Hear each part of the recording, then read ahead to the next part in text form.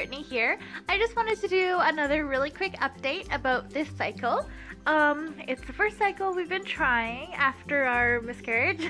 But yeah, so this has been a very confusing cycle. I'm currently on day 34, cycle day 34. My cycles are usually 25 days now, so I am 9 days late.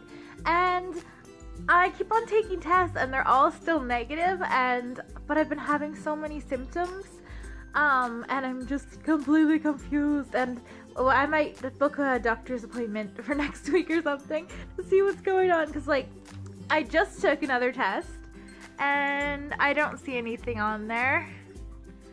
So yeah, I'm so confused. It might be that my body's still like kind of evening itself out and like figuring out how to do cycles. I don't know.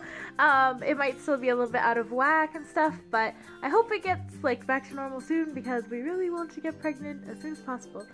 So yeah, that's the update. My symptoms I'm still having are very bloated. I've been having that bubble feeling in my lower abdomen, and just like almost like mild cramping, but not even really cramping, just kind of like a feeling there. I've been having a lot of back pain, kind of like soreness, like neck pain, that kind of stuff.